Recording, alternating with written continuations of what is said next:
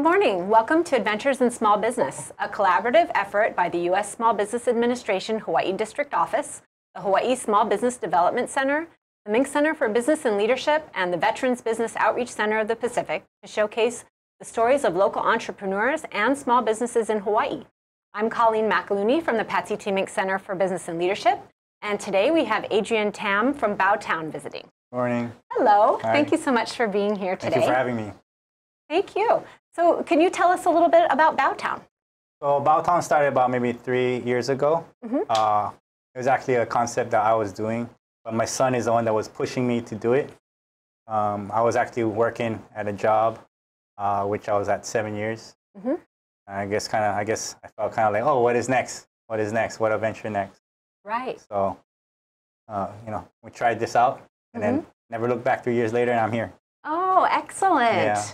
It's always a huge endeavor to start your own business. Was that something that you've been had been thinking about prior? Yeah, because my grandma is also one of our matriarchs, and she started a bunch of businesses back in Hong Kong, even a shoe shop. So I was like, oh, why not? If it's in the family, right? It runs in the family, tried something. Right. And has your family always been in food?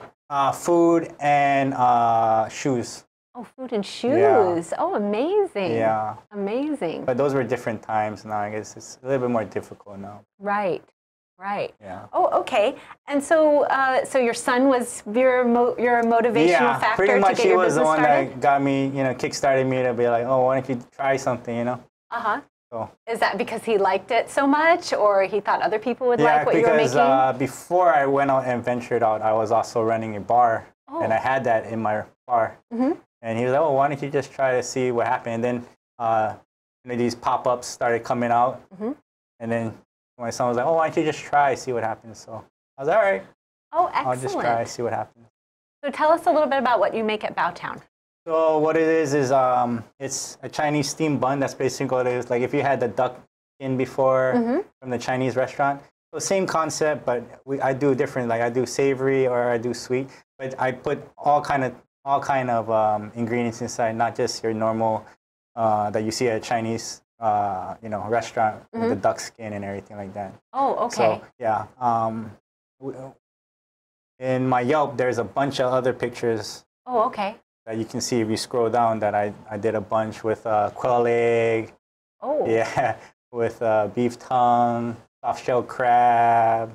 Oh, very diverse. Yeah, just because the bun is just like a bun. If you were to cook it instead of steam it or bake it, it's just like a burger bun. It's just a different texture, different taste. Right. Yeah. And light. Correct. Yeah. Right. Oh, that's fantastic. We're going to see some pictures in a little bit of some of the food that you offer. Sure. Oh, that's terrific. So you've been doing it for 3 years. Correct. And let's see. So was it difficult for you to get started as an entrepreneur? Once I started to get the ball rolling, it was kind of easy after that.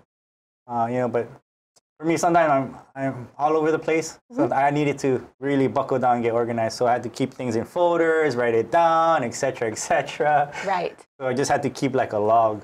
Oh, okay. Yeah. Yeah, it's interesting. The more entrepreneurs that I meet, the more I see how creative they are. Yeah. And how almost every entrepreneur that I've met has multiple ideas. Yes. And so it's really difficult to get them to focus on one idea. Yeah. Was that your challenge? Yeah, it just staying focused and making sure I just knock down one barrier after the other instead of just jumping and jumping. Sometimes I carry on too many things. Right. So that's like a distraction, Ah, okay, Yeah. okay. And so what are some of the challenges that you face then in opening your business? So the number one challenge I face is employees. Staffing. Correct. So a lot of times, I had two issues. Oh, okay. One time, I asked somebody to work and they agreed to work. See, my motto is if you don't want to work or you have other things or you decide you change your mind, just let me know ahead of time. I can always try to find somebody. Or I get my mind ready that I'm not going to have this extra person and I got to do more, You have to do more work. Right. Yeah, so get myself ready for that. So it was kind of funny, I mean, I had a story. One guy called me saying that he broke his arm and he was in the hospital. So I don't know if I should say my story or back to that with that. Oh, yeah. Okay, so what happened was when he told me that, I was like, oh, and you stayed in the hospital the whole day, the whole night? And I was like, I got bit in the face by a dog. And they just stitched me up, stitched my nose up, and after 3 hours, I was out of there. So when he told me he broke his arm and he was, in the hospital the whole night, I was just like, oh, come on. You could at least just say you changed your mind or come up with a better story. But right. So I think number one for me is finding the right employees for what I do. Because I guess what I do setup-wise it's not traditional where you can just get in there and then you just, you work. You have to set up. You got to open a tent, set your area up. Right. But when you do set it up, it's like a kitchen. It's like, because I've been working in hotel industry for a long time as well. So I mirror certain things that I've learned, Right. Like even with the ticketing, it's just like if you were looking at like if you're in a restaurant, it's right ahead of you, and you have your dish out, your everything. It's the same. Oh, okay. Yeah, but I think the tough part for some people is just the setting up. Oh, okay. And so you've learned, so your history and experience is in hotel. Yeah. Food industry. Food industry. So about 20 years so far now. So I've learned from all sorts of people, all sorts of mom and pop stuff too. So right. There's a lot of tricks in the trades. You learn a bunch of stuff, So it's good. I was never, I guess you call it schooled. I didn't go to school for it. I just learned on the job. Oh, fantastic. So, yeah. That's great. And so other than staffing, what are any other challenges for you as an entrepreneur? I would say, I guess when you work with family too, everybody has an input, yeah? Yes. But it's hard because it's your baby, but other people are telling you how to run your baby. Ah, so, okay. So family, yeah. you get family to help you then every once in a while. Yeah, but I don't know where I'd be without my family helping me. So I'm always appreciative, yeah. Definitely. Yeah, it's just hard to hear some things sometimes. Right. But that goes with the territory, Right. A lot of love, yeah. Yeah. Yeah. And so how many people do you usually staff at an event? So I have about 5 total. 1 cashier, 1 to just do the buns, steam the buns, because the buns just constantly need to be replenished, steamed again, replenished, because just the volume that we do. Right. And then 2 guys on the line, and then me cooking. So I can control everything while I'm cooking, and then I can hop over and help the guy on the line. So that's the formula I figured out so far. Oh, excellent. With trial and error and everything like that. Right. Even when I first started, we had about 10 menu items, and that was just killing everybody. Yeah. But for me, I was just always like, man, I don't want to do the same thing every event, same thing. So I had to learn to kind of just do a couple items well, very well, that were sellers, and then just modify as I go and just add. Ah. Yeah. So we do 3 items, but right now it's the Tam, which is pork belly, and then the other one is the chicken KFC, and then I do this lobster tot with mac and cheese. Ooh. Yeah. So, so those are the 3 items that I do consistently because of the load and the handling of. Some people can't do too much, so I just gotta do what I can with the staffing I have, and I noticed that those 3 items are enough, and it's still good enough to for us to have a good night. Yeah, so if you've perfected 3 wonderful items, you must see repeat customers then. Yeah. Since you're not available every day at a brick and mortar or at a specific location, then people are following you. So my dad, he would laugh because he was like, he would tell me that, oh, this person came back again and again. So great. Sometimes you have repeat customers that same night, and then they really like it, they enjoy it. Right. And then some people, they don't know what it is and they're hesitant, but then once they try it, they're like, wow, how good it was. Yeah, and they come back. So, I feel really, like happy in a way that, it's actually doing well, Oh, definitely. Yeah. Oh, that's a huge success when you get someone coming back. It's a good, humbling feeling, when you're doing something, it's actually working, Yes. Yeah. Well, and they're willing to stand in line again. Yeah. Usually. The lines are crazy sometimes. Like they can be. Yeah. If you actually went on my Facebook page, you see when we did the Salt building. Maybe I think that was like a year and a half ago. The line went all the way out towards the corridor. So my dad was just laughing when he took the pictures. He went on the top. So it made him giggle, made him happy, yeah. Oh, that's fantastic. Yeah. And so what about competition for you? Who do you see as your competitor? Right now, I'm the only one doing it. Before there was somebody, and I didn't mind. Yeah. I like competition. You know, it gives variety, yeah? Yes. You know, and it gives you that, you want to like see what they're doing compared to what you're doing, how successful it is. Right. Well, you know, what are they doing better than you? You know, how can you improve? So it's always good. Competition to me is good. It's not something I'm afraid of or shy away from.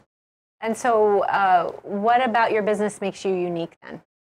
I guess right now I would say I've taken that bao, the traditional style Chinese bao, and incorporate fusion, anything, Asian, Chinese, Italian. So sometimes before Eat the Streets used to do, I used to do Eat the Streets. So they would do themes.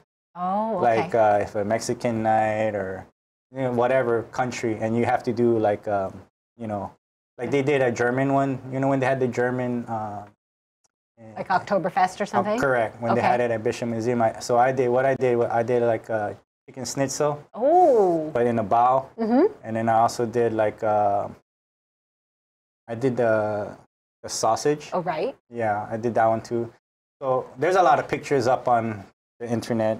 You can see it on my Yelp, or you can see it on my Facebook or my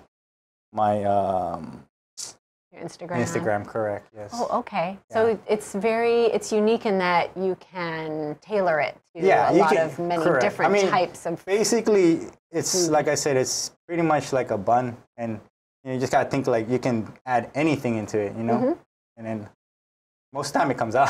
Right. I mean, trial and error, but most of the time it comes out. Right. Yeah.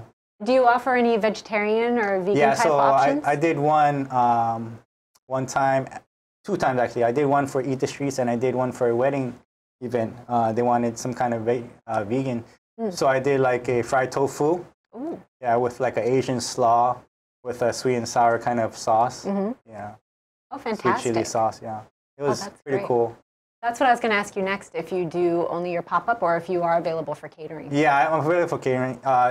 Even tomorrow I have one. So okay. Yeah, it's a drop-off though. Right.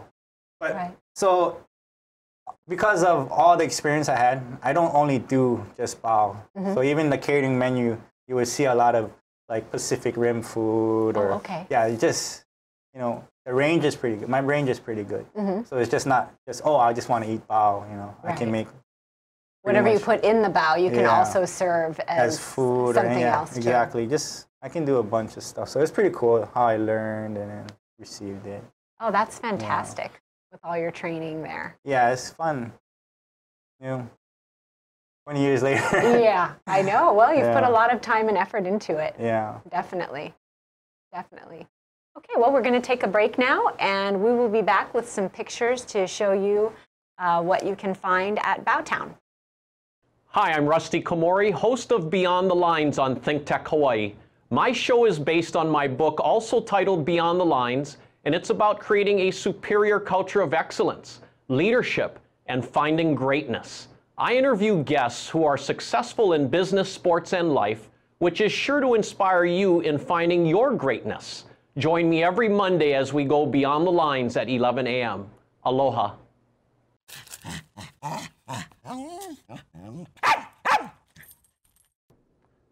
Aloha, my name is Mark Shklov. I am the host of ThinkTech Hawaii's Law Across the Sea. Law Across the Sea is on ThinkTech Hawaii every other Monday at 11 a.m.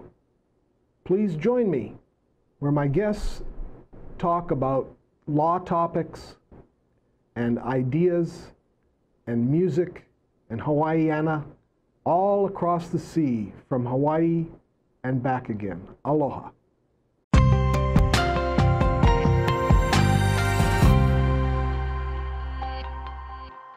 Welcome back to ThinkTech and Adventures in Small Business.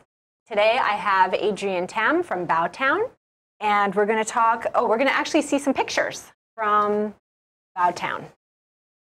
Okay, so Adrian, tell us what this is. So this is our version of a Korean style fried chicken. Ooh. So what I did, I marinated prior to chicken in ginger, soy, sugar, and garlic. Well, that sounds great. Yeah. How long do you marinate it? Well, a good day or two, yeah, depending. Oh, fantastic. Yeah, and then so that's also the Korean style fried chicken, but I added more stuff. It's updated now. Oh, so okay. what you see there is also mint.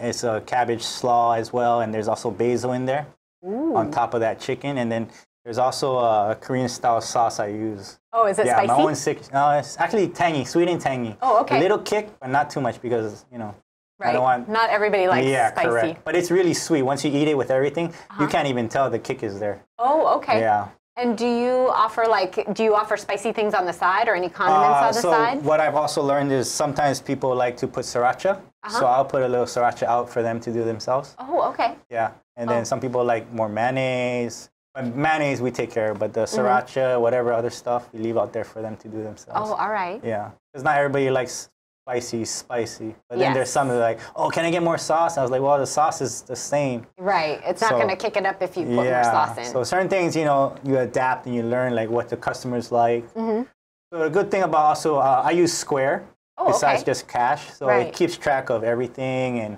what's sold, what's most sold that day. Also, if there's any sort of complaints or like, you know, they would say some kind of comment, you know, so it's good to know your customers, to fix it, you know. Oh, for sure. Yeah.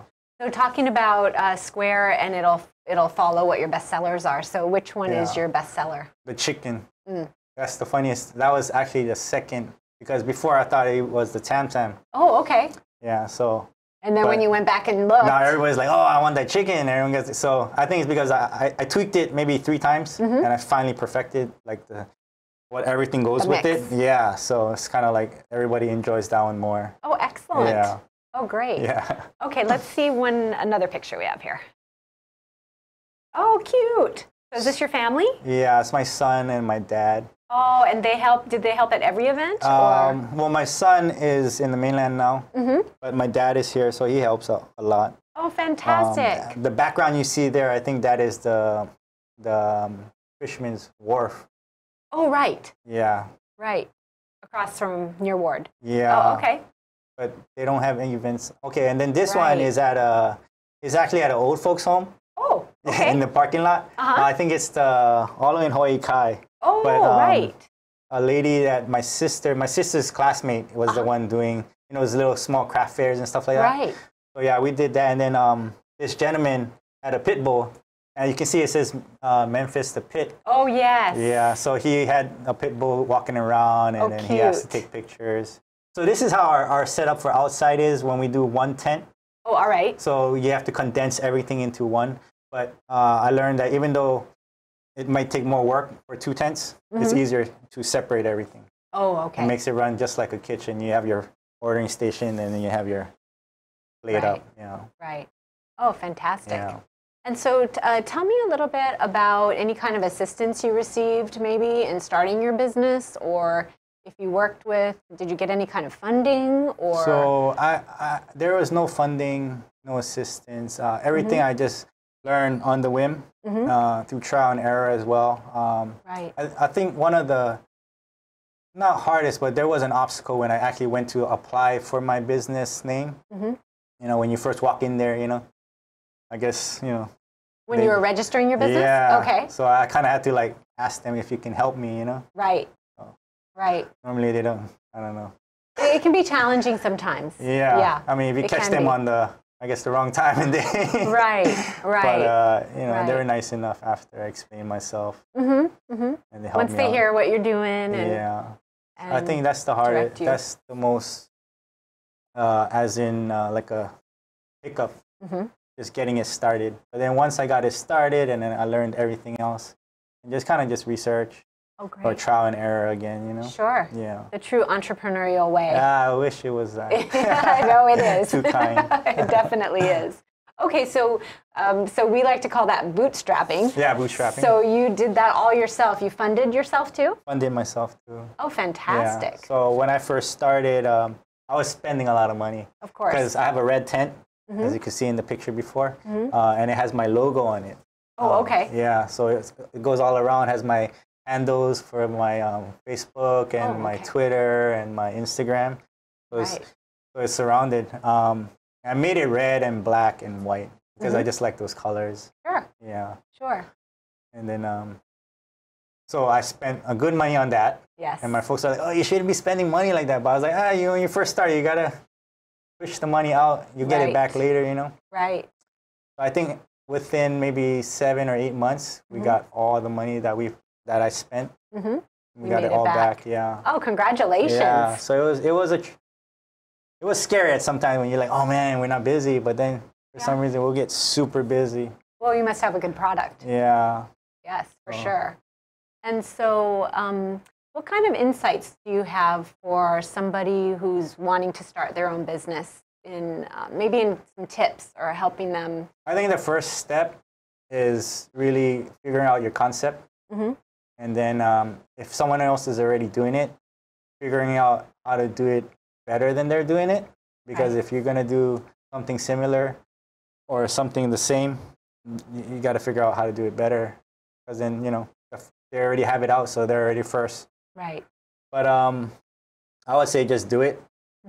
Don't think about it too much. Just do it, and then everything will fall into play. Right. How to differentiate yourself though from the competition. And it's good. It's good to learn because before I didn't know how to keep track of where my money was going, how it was spent, if I was in the negative after, So it was good. I'm not an accountant, but I learned how to be accounting for my business, Right. And so did you do like an online class or how did you? No online class. Just so whatever I buy, I look at the receipts and I write down what it is, write down where I got it from. And then for that gig, I would put down, label it, and then at the end, I'll put profit and loss, see how much money I made off of how much I spent, and then go from there. You're creating your own. Yeah. So the only thing that was hard was when I first started, I only did 1 gig a month.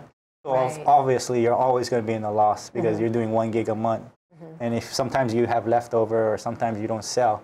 So what I notice is if you do it every week to week, you actually, whatever you might not make on the next event, you make. So it's like, you constantly, if you're doing it every week, you're making money. Okay. That's what I noticed. So consistency in being able to provide your product. Correct, yeah. Ah, okay. And then were there any specific surprises that you had that come to mind in the last 3 years as you started your business? That I'm still in business. Yeah. But yeah. So the next step for me is either brick and mortar or food truck. So what I found hard with a food truck, I did buy one. Oh. It was a gigantic one. Oh my gosh. I had it for about 5 months. I was working on it. And then I just came to realize like, wow, like it's a lot of money that I'm pumping into it. Because it was so big too. And I mean, I bought it cheap, but it was backdated.